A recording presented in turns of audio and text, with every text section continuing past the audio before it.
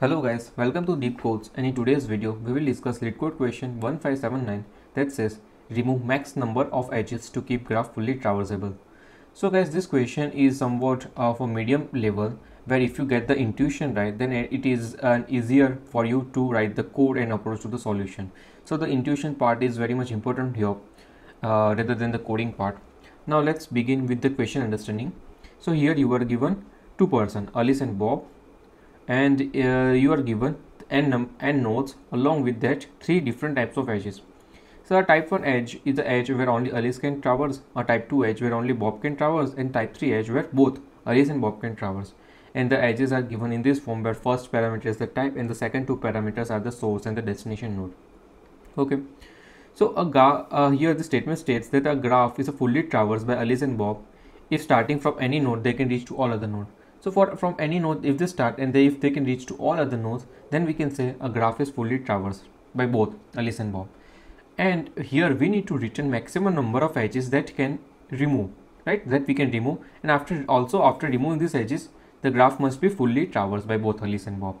And if there is a situation that Alice and Bob cannot traverse the whole graph, then return -1. Okay.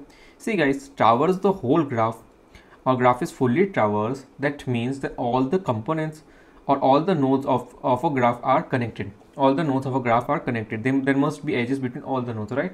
Then only you can traverse all the nodes from one node, right? From one starting node, you can traverse all the nodes. So that's the simple meaning of this. And yeah, we need to return the maximum number of edges that we can remove. Okay, got this?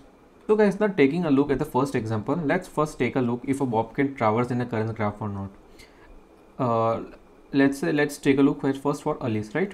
Alice, so see here red means type 1 edge, green means type 2 edge, and blue means type 3 edge. Okay, so all the red edges are type 1, that is can be traversed by Alice, and all the blue can be also traversed by Alice because they are of type 3. So from here Alice can traverse to this node, from here it can traverse to this node because this is a type 3 edge, and from here it can traverse to this node. So starting from here Alice can traverse to all other nodes of a graph. So we can say, yeah, the graph is fully traversable for Alice. Now if you take a look for a Bob, let me change the color. So let's say Bob starts from here. So since there is a edge, Bob can traverse from here to here. Bob can also traverse to this node because this is a type 3 edge. And from here Bob can traverse to this node. As we can see, that is also one type 3 edge. So currently the graph is fully traversable for Bob also. So both Alice and Bob can traverse in a current graph. Okay, got this? Now we need to find if there are some edges that we can remove, such that even after removing those edges, both Alice and Bob can traverse. Okay, so let's take an example of this edge. If suppose there is no edge here from 1 to 3. So initially this was an edge for Alice only, type 1 edge. So can Alice traverse to this node from this node? Yeah, Alice can traverse from here to here and then from here to here, right? So removing this edge will won't affect the connectivity of the graph, right? So yeah, we can definitely remove this edge. Further, we can also remove this edge, right? This red one edge, Alice edge, because there is already a type 3 edge, right? From here to here, node 1 to node 2. So we can remove this edge. Apart from that, we cannot remove any of the other edges. See, if you remove this edge, then from node 2, Alice can never be able to traverse node 4, right?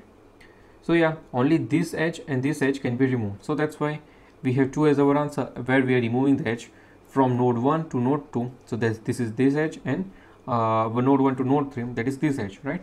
Clear? Now if you look at the second example, so here let's say Alice want to travel. Alice is, let's say, here. So Alice can traverse from this is the type 3, so it can traverse to here, it can traverse to, Alice can traverse to here, then here, then here, because there is one edge of type 1. So now if Bob want to traverse, then Bob can traverse, let's say Bob starts from here, then Bob can traverse to here, right? Because this is a type 3 edge. From here Bob travels to here. Also from here Bob can traverse to this node. So currently Alice and Bob can traverse from one node to all other nodes, right? So the graph is connected. Now is there any way that we can remove some of the edges and even after that the graph can be remain connected? See guys, if you take a look, that this is a type 3 edge and this is a type 3 edge. Now there are no other parallel edges along with this type 3 edge, right? right? So if there would be any edge for the Bob, let's say from 2 to 3, then this would be redundant edge, because there is already a type 3 edge where both Alice and Bob can traverse. So parallel to that edge, there is no other edges. So yeah, there are no redundant edges here, correct? So there are no such redundant edges. So we return 0 as our answer, because if you remove any one of the edges from this graph, then the connectivity of a graph won't remain, right? The graph would be split into two components. So yeah, that's why we cannot remove any edge from this graph. Now if you take a look at the third example, so let's traverse for Alice. So from here, Alice can traverse through this node, then this node.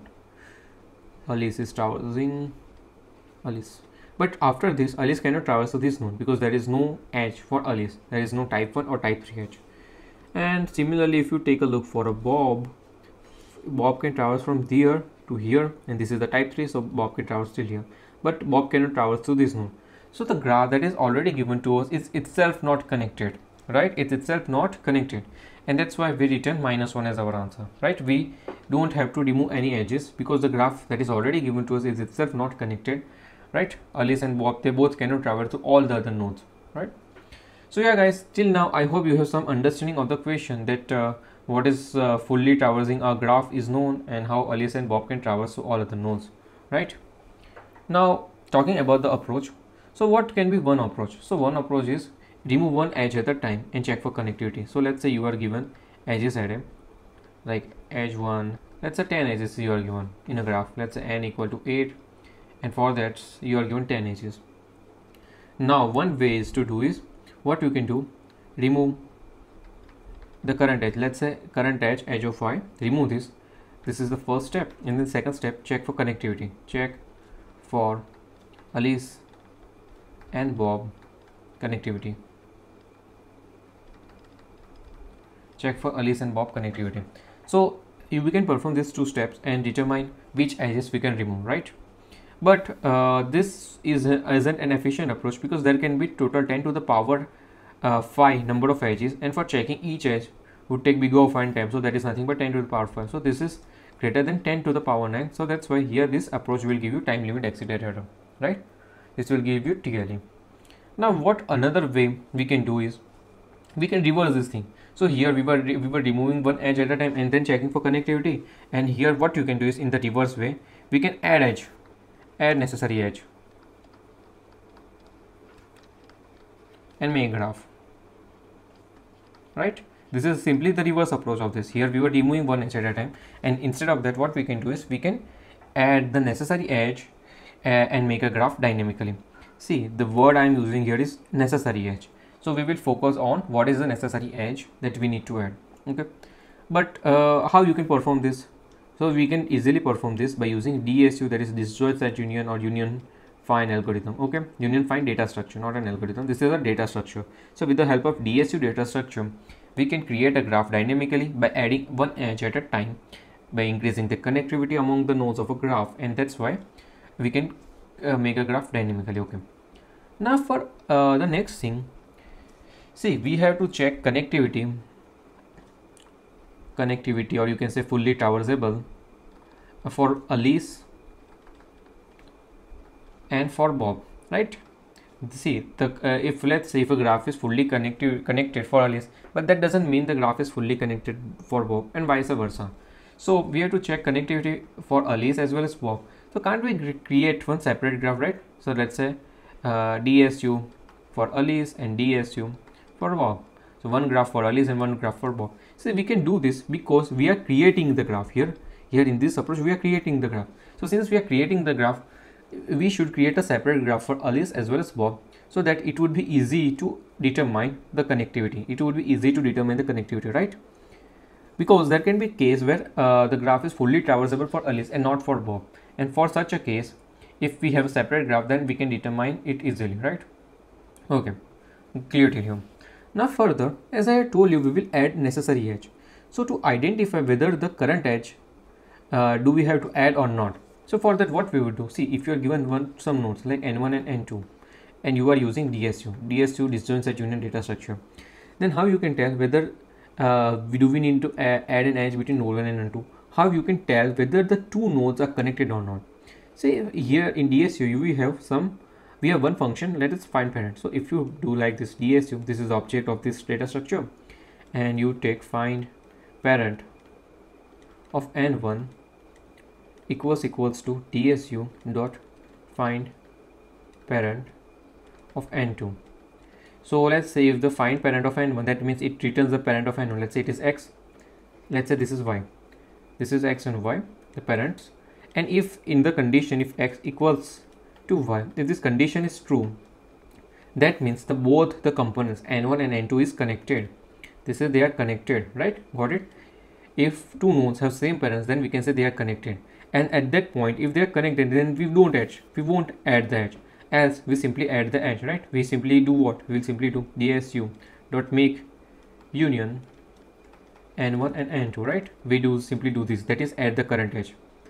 This is add the current edge, and we don't add the edge if the parents are already same, means they are already connected. Got this clear till here? Now further, we have to focus on minimize total edges. Minimize total edge, that is nothing but equal to remove maximum possible edges, right?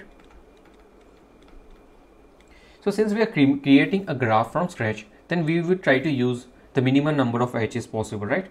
And that would be nothing but equal to maximum edges that can be removed. Okay, so to do this, what we would do is we can prioritize type 3 edge, right? Type 3 edges, we can prioritize them, because this type 3 edge would be a path for both Alice and Bob, right? And if we prioritize this, then any edge parallel to type 3 edge can be removed, right? Because this type 3 edge can be used by both Alice and Bob.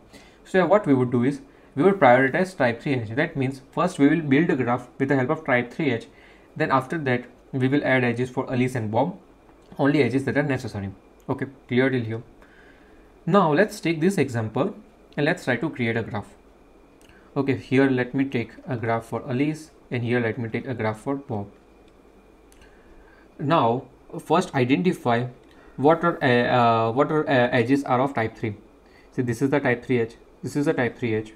Okay, these two are only type 3 edge. Now let's create a graph from a node 1. See, there are 4 nodes, n is equal to 4. So let me draw 4 nodes. Okay, and here also let me draw 4 nodes. Now here there is an edge from node 1 to node 2, that is of type 3. So let's add the edge here from node 1 to node 2. There is an edge from 2 to 3. Add this edge 2 to 3. See, before adding the edge, we also check whether there is already an edge or not. Okay, we will check. So but there was no edges, so we simply added. So guys, after this there is one type 1 edge, so from node 1 to node 3. Now you will check if node 3 is connected to node 1. So for that, what you can do is you can make a call for find parent.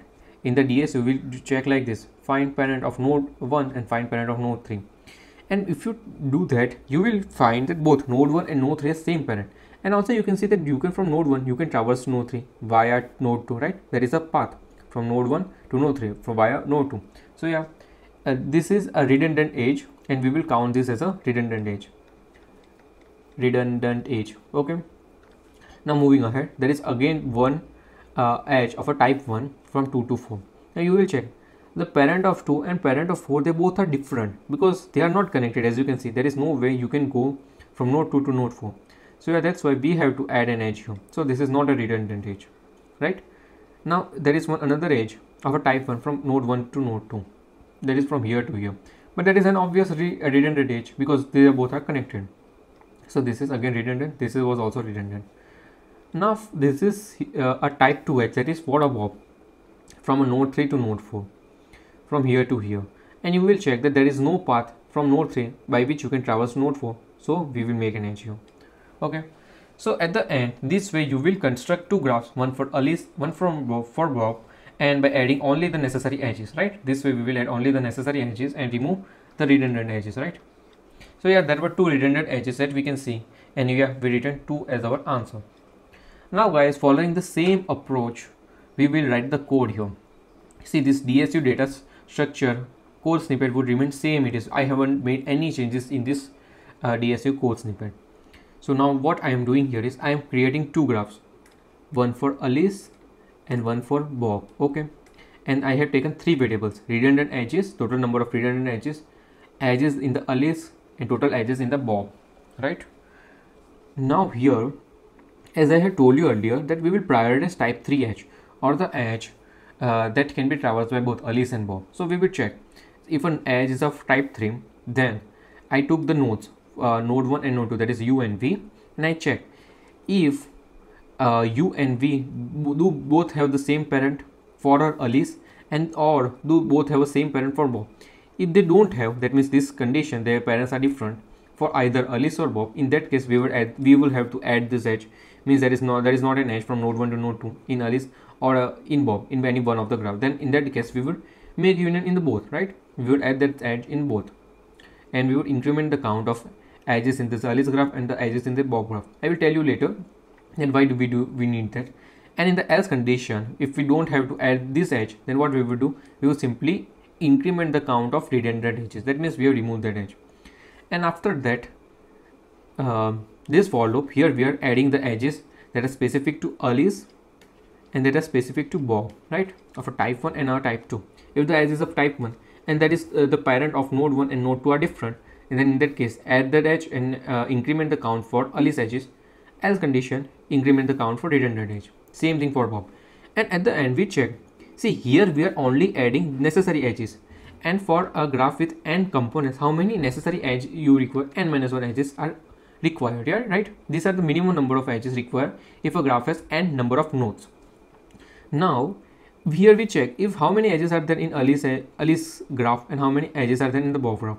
They must be at n minus 1, because we are adding minimum number of edges, and the minimum number of edges is nothing but n minus 1 edges. So they both have n minus 1 edges.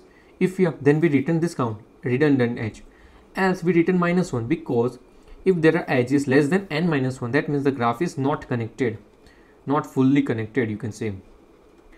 And in that condition, or in that situation, we will return minus 1. So you have to keep a track that whether all the nodes of a graph is connected or not. We keep a track of how many edges are there in the Alice graph and how many edges we have added in the Bob graph. And yeah, that's why we are using this condition. Now talking about the time and space complexity. See here, the time complexity for this equation is big O of n plus alpha types of n. So this alpha n is nothing but a time taken by this make union function. So this is a recursive function. That means this function will call find parent, and find parent is itself a recursive function. So that will take some time, but not much. And yeah, space complexity is also big O of n, that will be used by this DSU data structure. Here internally we are using two vectors of a size n, right, size n. So yeah, that's for the time and space complexity. So yeah guys, that's all for this video. If you guys have any doubts, then do let me know in the comment section. Make sure to like this video and subscribe to our channel. Thank you.